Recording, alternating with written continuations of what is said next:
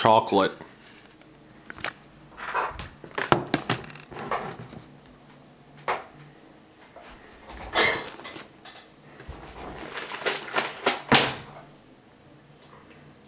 Many testified falsely against him, but their statements did not agree.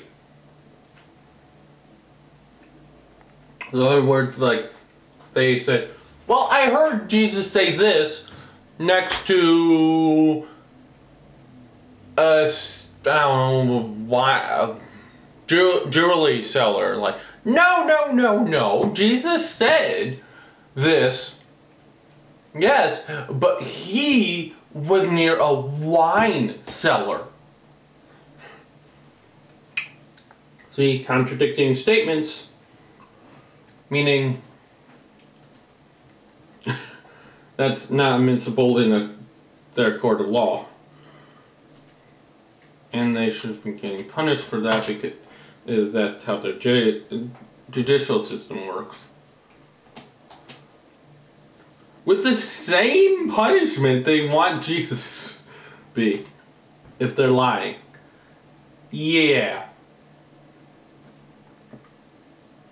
I wonder how many stupid lawsuits would be. Or here's a different, more easier one.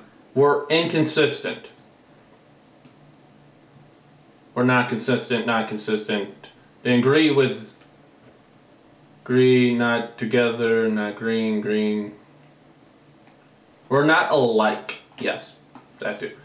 Oh yeah, Mark 14:56. I wonder how many stupid lawsuits would be thrown out if you got the exact same punishment that you're trying to get on the other person. Like, instead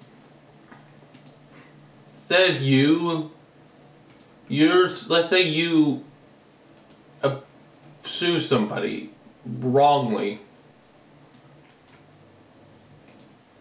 instead of just nothing happening, you have to pay them the money now that you wanted.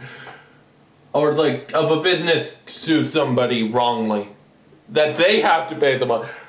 That might be interesting.